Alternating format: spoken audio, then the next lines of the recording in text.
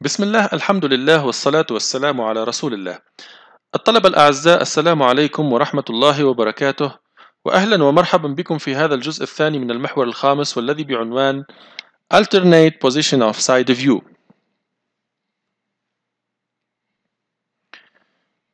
Purposes are the following: to save drawing space and to improve the clarity of a drawing.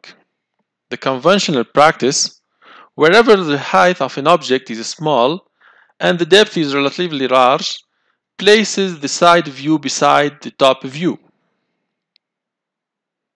Let's take an example. We have the top view, front view, and right view. So it's better to make the right view with the top view to optimize the space on the drawing sheet. Another example, this part, for example.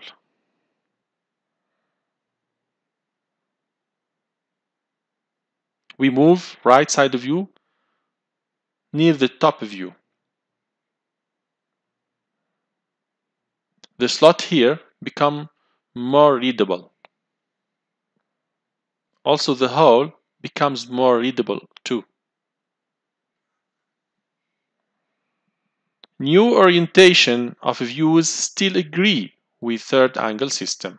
Nothing doesn't change.